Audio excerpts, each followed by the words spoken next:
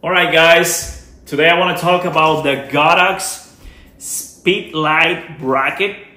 This one is the old version, which you cannot detach this part right here, and this can only be used like with the conventional speed lights available, like the TT600, TT200, and so some other versions, right?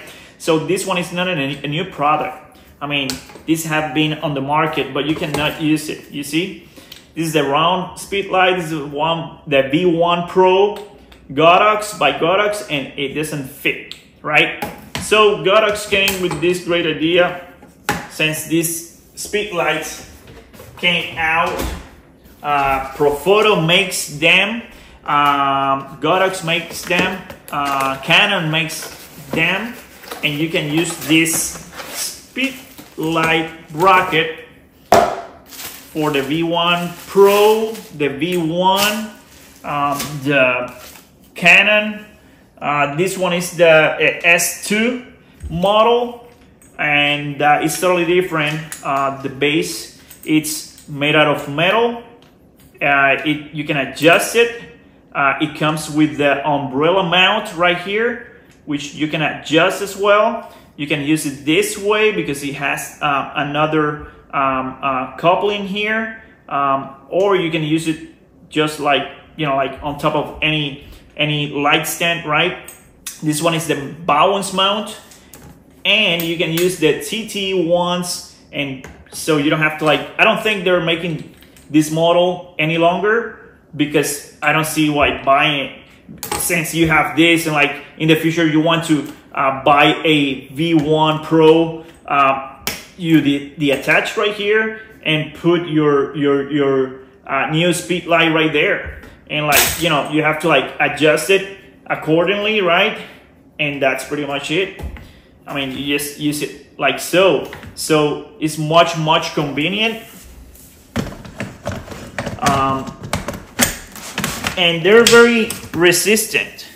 Like, you know, they're like really strong, made out of strong, I don't say plastic, it's like a composite.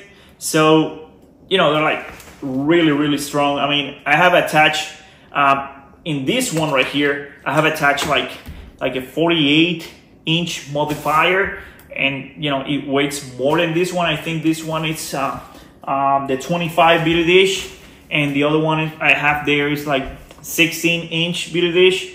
But you know, I mean, it's handy because if you want to travel, or you have to walk a lot, and you want to travel light, right? So what you're gonna do? You bring this with you. If you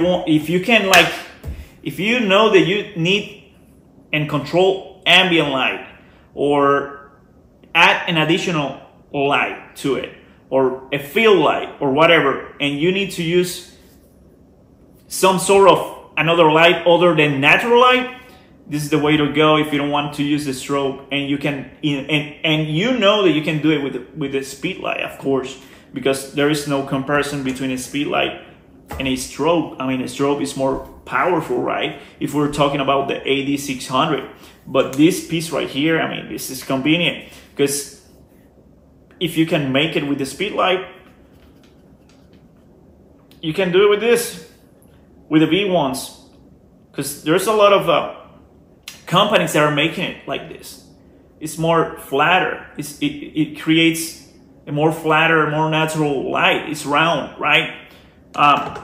So, you know, just to give you a heads up that if you don't have this, this is one of the handy products that you must have as a photographer, because it's like really handy. It's light. You can travel light. You can use your speed light instead of strobe.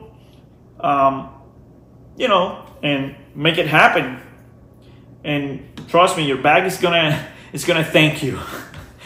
All right. So that's pretty much it. This is the S2 bracket from Godox. You can find it anywhere, pretty much, in camera stores, small camera stores, on Amazon, on whatever they sell Godox products. It's a really good product. It's really well made. I haven't had any single problems with this one, that I beat this sucker up pretty much, and like I mean, it's still new. It has a couple of scratches and that's it, but it never broke on me. It's a really good product. It's a plastic composite, which is like really strong and durable. That's why we keep buying really good stuff from these companies, because they're making really good stuff. They're not that expensive, and we keep buying it because they're making really good stuff. So that's pretty much it. That's all I wanted to say and share with you guys, and thank you for watching.